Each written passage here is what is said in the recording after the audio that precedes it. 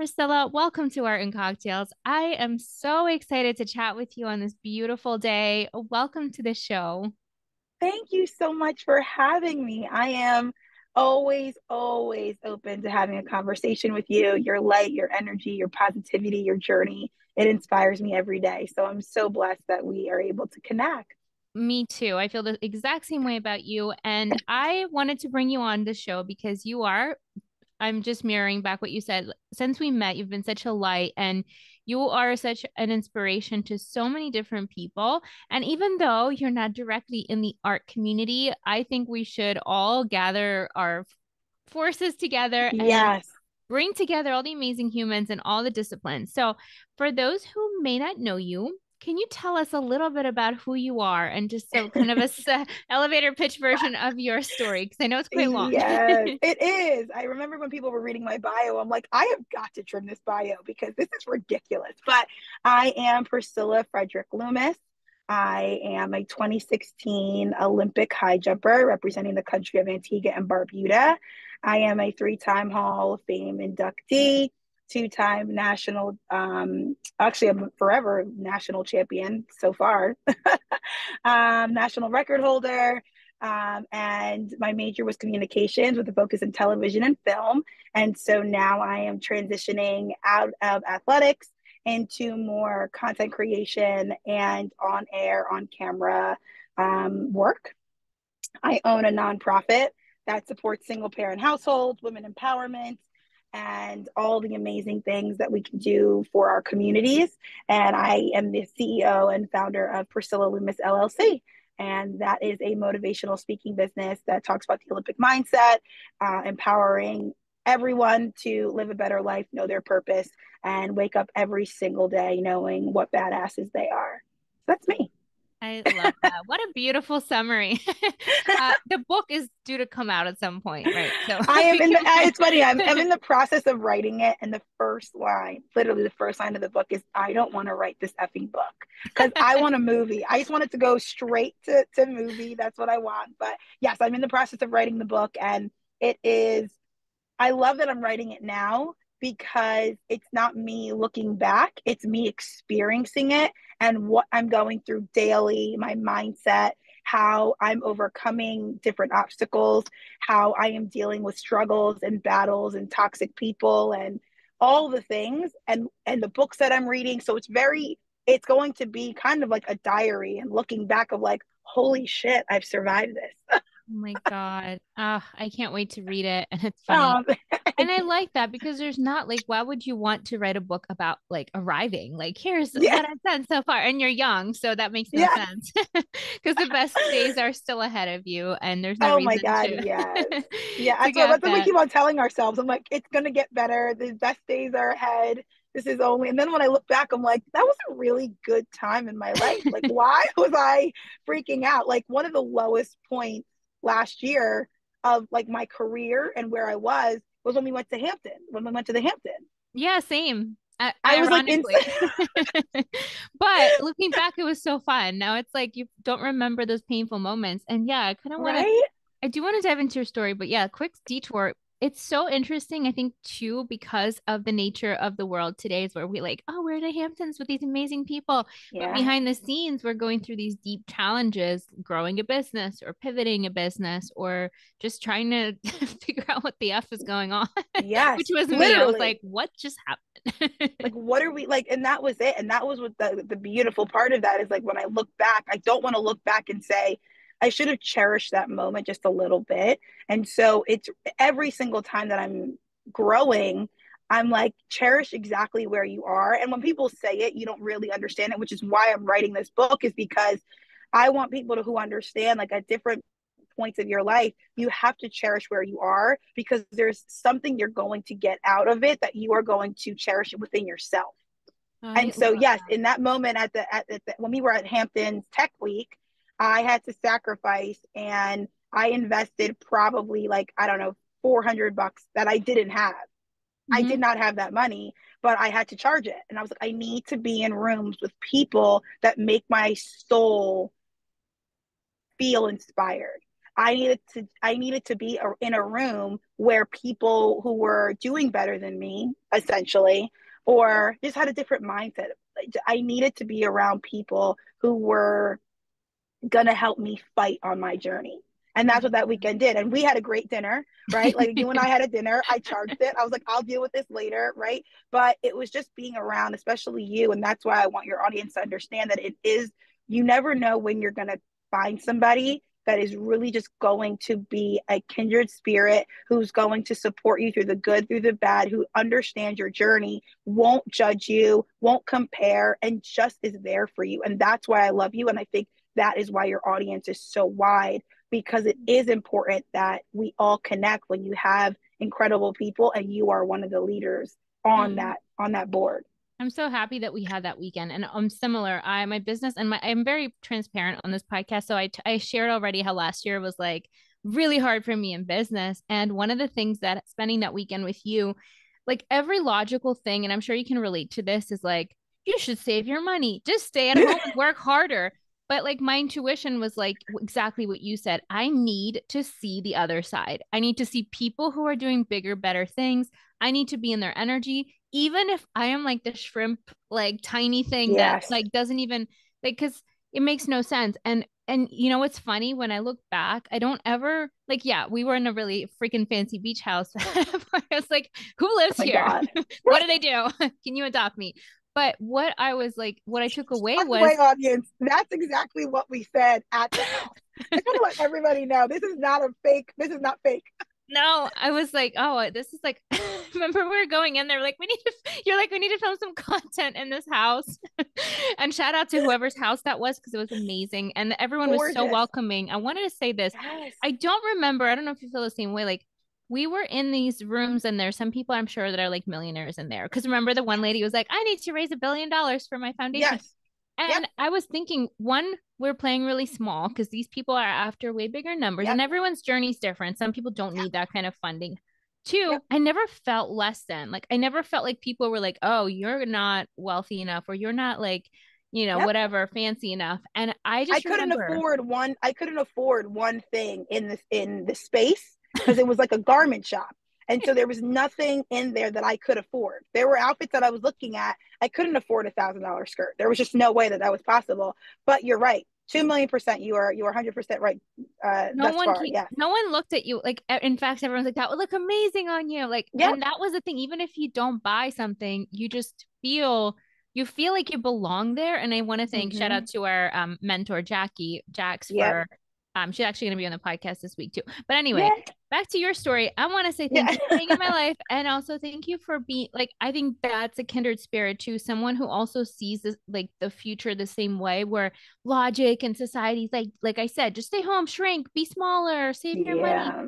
And yes, saving money is important, and being wise with financial decisions is so important. But and expanding yourself, putting yourselves room with people, which is why this Yeah. podcast is such a passion for me. Like, I get to bring these conversations to people who might not yet be able to go to such events. So anyway, I No, want to yeah, talk it's about your true. story because that's why I brought you on.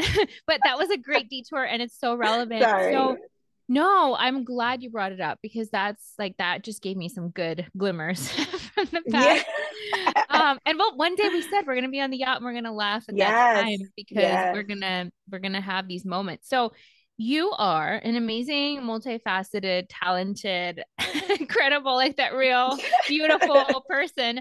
And you like, when I first met you, your story was that you are a retired Olympic athlete, which Yes. is so cool. And now you are in a whole different field. Now you are taking the Yes. gifts and talents that you have beyond that.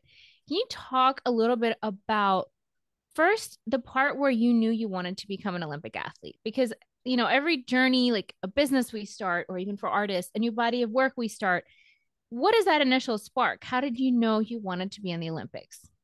So I will tell you that was not the goal. That was not the journey. That was not my mindset at all. I wanted to be Beyonce.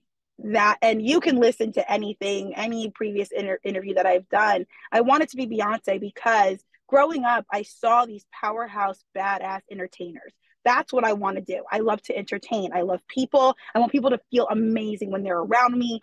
I want to have that effect. And so I would watch Selena. I would watch Cher. I would watch, Destiny's Child, but of course, specifically Beyonce, right? And I would watch these women, Christina Aguilera, Britney Spears, and you're watching and you're like, she's doing it all by herself. She's a badass just by herself.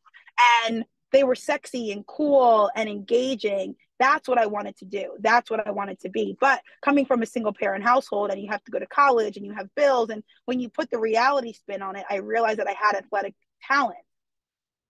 My mom said, because I wanted to be on Broadway, I wanted to act, I wanted to dance, I wanted to be a triple threat, I wanted to win a Grammy, I wanted to win an Academy Award. That's what I wanted to be. And so my mom said, you can do all of that at any age. You cannot be a pro athlete at any age. So take this time and do it. And so that's what I did. I committed. But my mindset going into it was, I want to be the best. I don't care if the best for me. I want to work my ass off, and I want people to know that I'm working my ass off. And I want to be number one at St. John's University, which is where I went and attended college. So I was one of the best athletes in St. John's history. That means something to me. I became a Big East champion. I got to travel, the country. I wanted to win meets. I really wanted to cement my name and give it everything that I could. And I lost my way a few times, but that's what college and your youth is for. And so in 2012, when I went to the U.S. Olympic trials, I was seated last and came in seventh. So it was 24 out of 24, and I beat people that I shouldn't have beaten. And I realized that my personality, my grit, my work ethic, and my entertainment skills were what got me there, right? Because I wasn't worried about the competition. I was worried about my weave. I was worried about my earrings, my jewelry, my skin, if I was ashy. That's what I cared about, because I was like, I will do well if I look and feel good. That was it. So when I went, placing seventh, having people signing my first autograph, having people line up wanting to meet me, saying that I entertained them, saying that I was fun to watch. I was like, I can definitely do this. And that kind of set my journey to where to getting to the Olympics, because the US found no value in me. They did not want to, they found that I wasn't going to be good enough to make the Olympic team or to travel or to compete. And that doubt led me to become an Olympian. Mm, I love that. I thank you for sharing that story. Can you talk a little bit about the balance of wanting to be the best for you, Yeah. being having a competitive spirit and knowing, like, being hungry for winning? Because I think even in the arts, like, it's okay to be like, I was listening to one of my favorite authors, Ken Follett. He says he was always hungry. He never wanted to just be for some people. He wanted to like Mm-hmm. take over the world. And he's like, Mm-hmm. but it when coming out of his mouth and like listening to your story, it's not like an egotistical thing, like I'm the best and everyone else sucks. Can you talk about the difference between an ego driven goal and something deep within you, like you're describing, just wanting to like tap into your full potential? Yeah. So an ego-driven goal means it's selfish. In a negative context of, it's all about me. I only care about me, and I'm at the center. That's what an ego-driven goal is. So when you're talking about hunger, and that's what I'm experiencing literally where I am right now filming, it's a hunger for success, but my purpose in life is to uplift others. I want to be an example of positivity, self love, courage, empowerment, warrior. I want to be that's what it is, to help others. Mm. We talk about being together at Hampton, the Hampton Tech Week. I pray that I can one day go into rooms and talk to people who were on similar journeys like us and be like, let me get a mentor for you. Here's $5,000 because I know you can't afford to be in this room, just to ease your mind. That's what I got out of that weekend. So when you're talking about this hunger, it's a hunger to be a beacon of light for other people. Mm. That's what it means. So when you're thinking about solely yourself, to feed yourself and to only feed your needs, that's egotistical. that's not really, that's not, I don't know anything really about that life because it's never been how I've been. Yeah, I was gonna Right. say you wouldn't So know about it, but it's so I don't important know that you about that say life. this. But I'm so yeah, happy that you said this because it's so like people get afraid of dreaming bigger and wanting to be their best and wanting to win. Like, it's like there's really no competition, really, especially when you get into business. It's just you against yeah, you. And yeah, the thing is, we're not isolated. When we experience something new or we break a generational cycle, we pave the way for others. So whether you are yeah, selfish about it or not doesn't matter. You're yeah, still going to create a ripple effect. And I think that's so important for all of us to remember when we start shrinking, when we start getting scared of being bigger and taking up yeah. space. I'm so glad that you brought this up. And And I don't so, want this to ever, I don't ever want to, like, I want people to understand you have to be selfish. And I think that's the one thing where like selfish and ego, they kind of collide. But for me as an athlete, you have to understand athletes focus on themselves so that we could be our best. So that when we arrive, we are our best. So we do take care of our mental. We do cut off toxic people, including family members. We do have to focus on what we're eating, what we're ingesting, social media, what we're putting out there. We have to focus on our mental, spiritual, and physical being because we have to show up correctly on certain days, certain times. So when people talk about selfish, I'm like, what are you being selfish for? What's the end goal? That's what mm, makes it. So even when you're art, you're allowed to take a step back and say, I need to focus. People respected me when I said, I can't go to this party. I can't go out drinking with you. I can't do this. I can't do this because I'm training for the Olympics. They were like, we get it. But if I say, hey guys, I can't go out because I am building my business. I can't go out because I'm an entrepreneur. I can't go out because I have to work on my demo or my reel for my broadcasting dreams. I can't go out because I have an audition. They're like, what? Why not? why That's is ridiculous. that? I mean, you know what though? This is such a powerful thing for all of us to like really stand our ground when it comes to this because Mm-hmm. absolutely it's the same amount of discipline. I mean, not the same. I have never been in the Olympics, but I imagine Stop. It that is. it's No, it's it like is. brick by It might be brick. even harder. It might Brick even be harder. I will brick tell by you that. brick, you're building your body and you're strengthening your muscles, gaining speed. Not only that, but you're worrying about like how you're presenting yourself, like all this stuff. Yeah.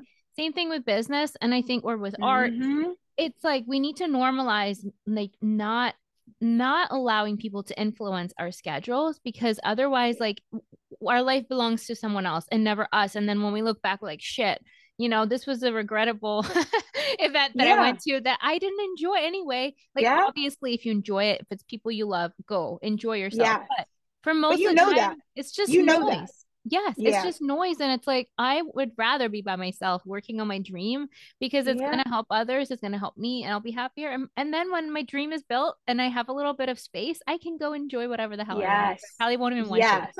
Yes. to. 100%. And I think that's what people forget is like definitely being an Olympic athlete. Again, everything that is within you that sets your soul on fire is going to require sacrifice and it's going to be a little bit more difficult. Life is difficult, right? Like everything that you choose, and I'm reading a book called, let me get the actual book so I can give you guys the proper title because I'm the person that's like, it's something about something. I'm reading it right now. So Nothing is Missing Ooh, by who's that Nicole by? Walters. Ooh, Nicole Walters, and her story is absolutely phenomenal. And I think everybody should read it just because she's an absolute powerhouse. But she talks about choose your hard. Life is going to be hard, regardless, right? But choose your hard. It's either you're going to choose to stay in, which is sacrificing, going out and doing whatever, or you can stay in, choosing your heart and saying, I'm going to learn a new skill, or I'm going to put this time and effort into my business. Choose whichever kind of avenue that you want, but it's going to be hard. You just have to prepare for that. Prepare for that. Be ready for whatever decision that you're making. And I think as an athlete, where I take this Olympic mindset into my everyday life is that I had a coach, I had a therapist, I had somebody taking care of my body. I paid for it, right? I took time out of my day to focus on this, right? I spent 8 years training for one day, a wow. competition, 8 years to get to one Olympic Games to compete for one day. And so, are you able to do that? I'm applying and I'm switching careers And now I'm looking at jobs and I'm doing these things, and all I keep getting is no. Nope, you're not good enough. You're not good enough. You're not good enough. And every single day I'm like, I'm one no closer to a yes. Every single day. So for the artists, I would definitely say that no matter what your journey is, no matter where you are, please know that you have a purpose and you have a value, but that it's going to it's going to have a lot of ups and downs. But your ups and downs are going to look different. And podcasts like this, you should be ingesting. That's what's most important. Is that you have a good balance of people that are surrounding you and filling you up every day and filling your cup up every day. 100%. Can we go back to something real quick? And Let's I go. think this is part one of like 100 episodes. I'm gonna have to bring you back next month. So my Sorry, I question is, talk a lot. no, I love it. That's why I invited you on. I want you to talk. I just have so many other things I want to talk about, and it's a short episode. But my question is, okay, let's say you are an Olympic athlete, and like you said, you train for years for one thing, and just like a lot of artists are like painting or working on stuff, and they might get rejected year after year after year, and they just want that one opportunity. What are some things like behind the scenes, some metaphors we can pull? Like, I'm assuming when you're in the gym lifting or running, there's going to be a Yeah, lot of failed days, bad training days where you don't reach your goals, where you fall short, and it's discouraging, right? Where maybe you yeah, get a no for a sponsor, like whatever those yep. things are. And how do you talk yourself through those slow years where you're just grinding away with nothing to show for it, quote unquote, and then like Yeah. you get there? Like what are some tips mindset wise to help you see the big picture and not get stuck in the little daily no's? I will 100%. I think people forget also that in the gym, we're going in knowing that we are going to fail. I go into competitions knowing I'm ending with a failure. I'm a high jumper. So the bar always falls down. It's always ending up. No matter, I can be going for a brand new, personal best. And if I fail, I could have still won the meet, but the bar still ends on a failure. You always end on a failure, right? In the gym, if I'm going in, I know that I'm going in not to lift the same thing that I did before, but to add more on or to do it in a certain way. It's to challenge me. It's to get me better. So I call this Olympic mindset because it is a mind shift. I'm not going into places being like I am the best all the time. Being an Olympic athlete is saying I'm going into this preparing to lose, Mm, preparing to fail, but it's making me stronger. That's what's most important. I'm getting 1% better every single day. So when the time comes, I am ready. I am prepared. So the one thing that I correlate now from my Olympic journey to my this new career journey is one, I have to continue showing up for myself. Continuously show up for you, your goals, your commitment, your passion, your voice. Continuously do that. I journal everything. I journal all the time. It is a part of me. Whenever I hear something, I don't like to keep it just in my phone. I need to be able to see it. And I think there's so many things that we go through, and it's okay that you grow because you are going to grow on your journey. So every chapter is going to be a different you. So be okay for that. Be prepared to grow. Be prepared to be in a new space, in a new mindset. It's okay. And as your new life comes, it's going to cost you your old one. mm, You can't stay in that same space with the same people and the same avenue if they're not growing with you. And some people are in your life, like we always say, for a season, right? For a time, a period, a moment, a season. I would also say that you deserve luxury and that your DNA is made up of excellence. So, as much as people try and take your voice away, they try and tell you no, of course, all the time. Know that, I just read that it took Dyson 5,000 and like 600 times before making a successful vacuum. yeah. 5,000 times of no's. 5,000. I got like 15 no's. And I was like, oh my gosh, this is ridiculous. So how many times are you willing to be heard and be told no and allowing that to fuel you? Because Yeah. that's what it's about. That's the biggest thing. So building your own stability and um, you know, realizing that every problem has a solution. Like there's so many things that I go through and that there are mantras that I say that every day that just keep me going because every day, as we all know, has a new problem, has a new 100%. circumstance.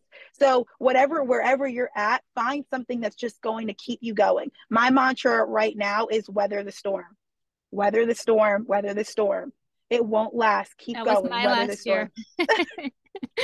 I Yes. So totally, that's totally get those it. are those are things, but I love, building my own stability and showing up to feel joy every day and just looking in the mirror knowing that I am exactly where I need to be. I have incredible people around me and not really succumbing to the negativity because even though I get a no, I'm like, okay, that's one no that they're going to regret one day. You know what I mean? Like, 100%. 100%. You're so gonna I get many apologize. yeses. Yeah. No, I never want to compromise my self-worth. And that is something that I have to really stand for myself and stand. And again, like I want to be an example of positivity and self-love and courage. And if I can't go through it, then I can't speak on it. So I have to continuously show up for myself so that I can be there for others. you're doing it. And yeah, you're going to get tons of yeses and invites, but I think that is the part that most people aren't willing to. This messy middle part that we're both in right now is the part that most people don't want to do because it's really Yeah. awkward. It's uncomfortable. It's sometimes like cringe. And Yeah. sometimes it's just Embarrassing. devastating. Yeah. Yeah, Sometimes what to say, it's, devastating and embarrassing. Like it's, you're 100% right. It's all of those things, and that's when people quit. but if we The can see 100%. beyond the emotions, then we see the future. We see where we're going. And if all this stuff just slides off of us, like yeah, feel the feelings, go through it, whatever, and then move on because you know you're not staying Move here. on. Yeah, and You're you have not to staying also here. think about the people that are telling you these things. Are Is it like CEOs of like companies that do exactly what you're doing? Or is it people you're just asking guidance for and they don't see your vision? And sometimes you have to realize that people may not have your vision because you have excelled past them. You have a Exactly. bigger vision. A hundred So percent.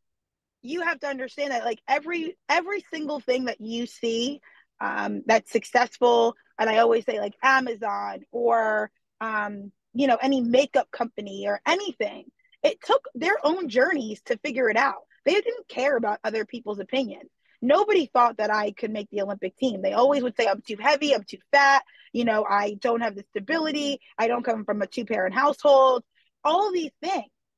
They were, I was like, I don't really give a shit about what you say about me. My journey is meant to be higher and greater. I'm going to achieve more. My vision is not your vision. My vision is over here. I'm going to stay in this scope. And even people who I thought were on the same path as me, sometimes they want you to do worse because they're scared that you'll be their competition. And that's not the right space to be in, right? Those are not people that I mean, I've had high jump competitors who I love and are my best friends. I'm flying out to Spain to see her get married. We were competitors, but we realized the bar was our competition, not each other. Mm, So when you can have that kind of relationship with people, yes, there are people that you might admire and you might be like, oh my God, I wish I could have their business. What if you're meant for greater? yeah, why cap Don't. yourself there? Be Yeah, boo inspired, boo. use it as fuel, but always just keep digging deeper what you Yes. want to create or what you want. Yes.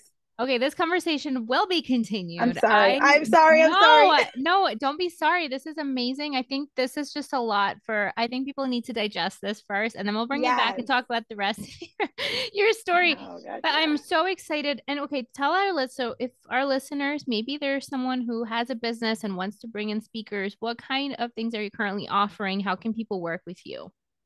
So everything, if they want to, I always say we can always have a chat. Let's just have a chat. Let's talk. So on PriscillaLoomis.com, you can schedule on my Calendly. We can just have a chat really briefly. You can go on my Instagram as well. My Calendly is there. It's Priscilla_Frederick. And let's have a chat. I love chatting with people. I love connecting people. And if I'm not right for you, then I will point you in the direction of somebody that might be.